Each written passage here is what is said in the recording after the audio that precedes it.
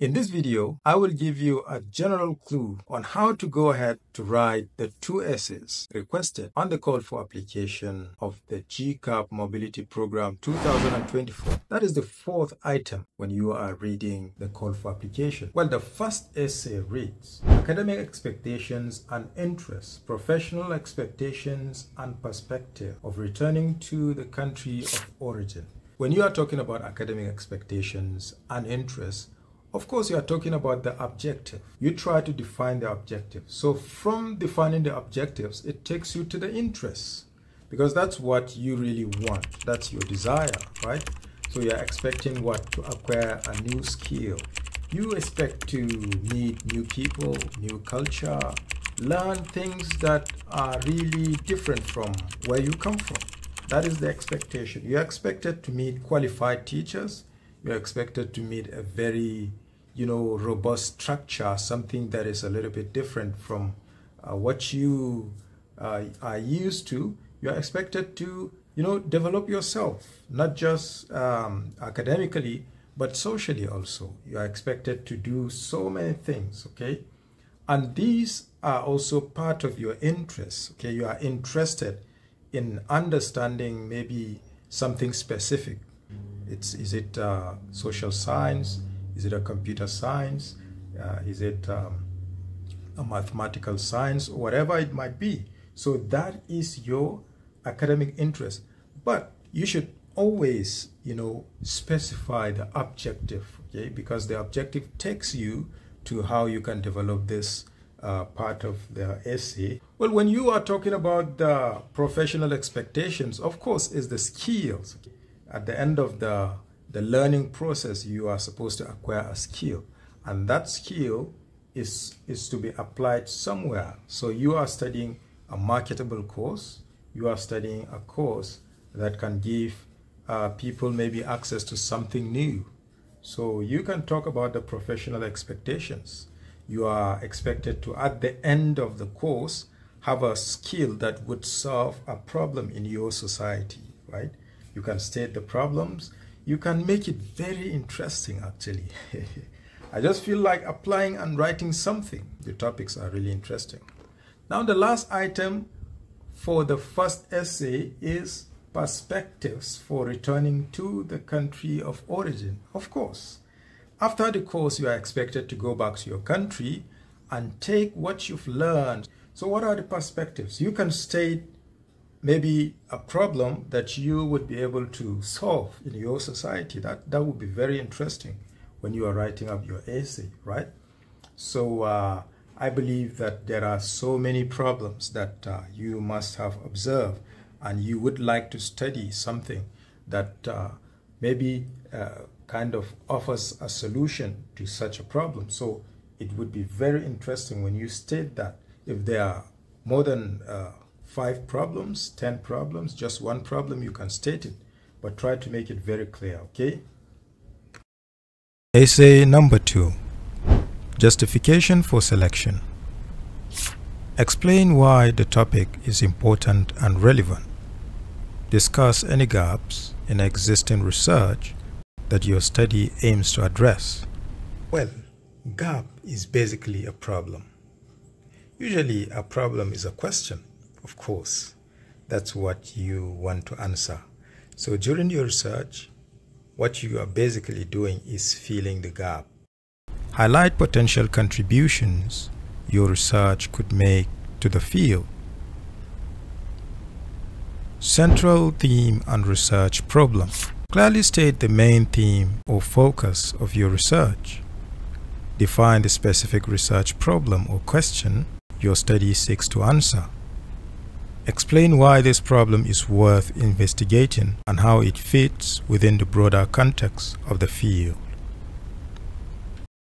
Delimitation and justification of the object of study. When we are talking about the delimitation and justification of object of study, we are trying to make it specific. You have a topic, it's maybe generic. Let's say study of population. It's a very general topic, okay? But we can specify what kind of population are we trying to study? Is it the old, the young, the women, the men,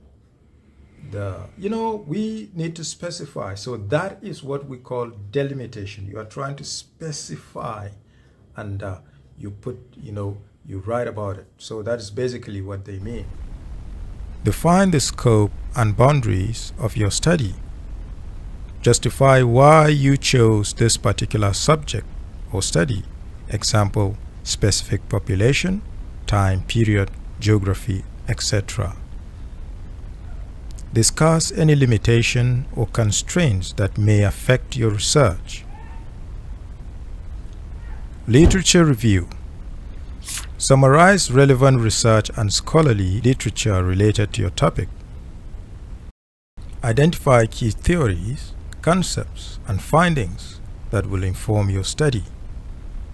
Highlight gaps, contradictions, and unsolved issues in the existing literature. Methodological process. Describe the research design and methodology you will use to address your research problem. Explain how you will collect and analyze data. Justify your chosen method and discuss any ethical considerations. Timeline. Outline the sequence of tasks and activities required to complete your research. Provide estimated timeframes for each stage of research process, from literature review to data of analysis and writing.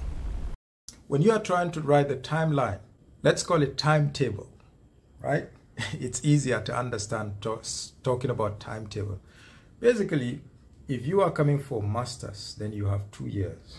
It means you just have 24 months, okay? So if you put it in years, it's going to be a little bit congested. So try to make it in months. So January, February, March, April, May, June, July, August, September, October, November, December. You have 12 months. And within these 12 months, you distribute the activities. If you don't know about the activities, you can research. That's the general way that they carry out the master's activities here in Brazil. And you can draft it. You can imagine it. Okay, the first 6 months, I will study maybe the courses, right? You do the subjects. And at the same time, you might be doing some research like reading. So you can put, maybe talk about reading of articles. You can put it as referencing. So bibliographical references and, subjects. So you put it in the first 6 months. Then the next 6 months, you can start talking about the development of your project, right? Maybe you are going to do something in the lab, you're going to do something in the field, or whatever it might be. But of course, you will continue to study. So you can put that there, okay? If you happen to maybe talk to one researcher, he might give you an outline of how to do that too. So it's also an option, right? But since doctorate takes like 4 years, you can divide it in years. So the first year, you can talk about the subjects, you can talk about bibliographical references, you can talk about maybe initiating your studies too, okay? And you can, it's very important also, both for the master's and doctorate, to talk about participation in events, right? So when you have already finished, studying some of the core subjects related to your course, then you start like participating in events, you start article writing. So these are all part of the process, okay? So you can put them when you start like having free time. Not free time, in in the real sense, but okay, you can have, you start having free time after you've done, that's the subjects, okay? So for the doctorate, you can start from the 2nd year. You can start putting like participation in events, writing of articles, all these activities there. So the 3rd year, the 4th year, the same. You put it in table if you want to do it. But if you decide to put it in lines, you can do it also. Write it in form of paragraphs, right? You divide the years and then you put them. If you decide to make it on in a tabular form, that's perfect. Bibliographical references. List all sources cited in your proposal using the appropriate citations. Example APA, MLA. Include both primary and secondary sources that you have informed. Talking about the bibliographical references, we have standards. We have the APA, we have the MLA, we have several others. Okay, it's good that you look for a platform.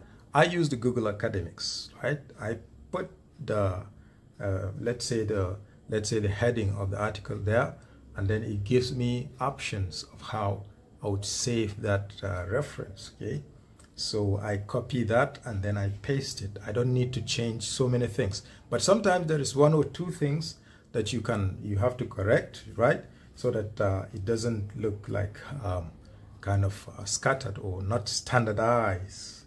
So you can do that correction, but it's good to look for a platform. Some use Web of Science. I used to use Web of Science to get but it's quicker, you know, when you put it on Google Academics, it comes up there. So I hope this little information helps, right?